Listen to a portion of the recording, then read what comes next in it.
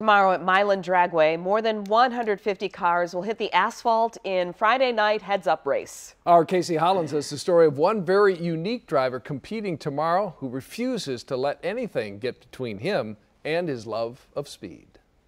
While I was in the car, people looked at me as a drag racer, not a guy in a wheelchair. Chad Anselmi has always loved cars, but 17 years ago he was involved in an accident that changed everything. I got paralyzed in a car accident.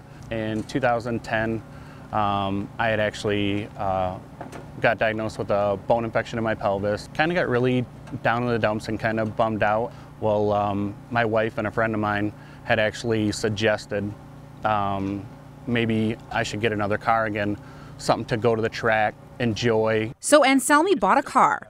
Fast forward to the beginning of this year, and now with the same kind of hand control technology he uses in his regular truck, he's racing it. This is my hand control. When I press forward, this lever presses down on the brake pedal down there.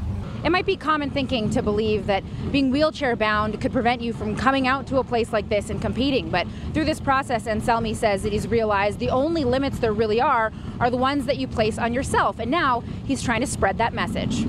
Some of it has to do with drag racing, some of it don't. Some people just have had like a back injury and they're not wheelchair bound, but they've let their car sit for 5 years because they just didn't have the motivation, and seeing me out doing it, they're telling me, you know, it's motivated me to get back out there and try to achieve some of my goals. This is my life now, and I can either sit around and be depressed about it or bummed out, or I can at least enjoy it and make the best out of it. In Milan, Casey Hollins, 7 Action Sports.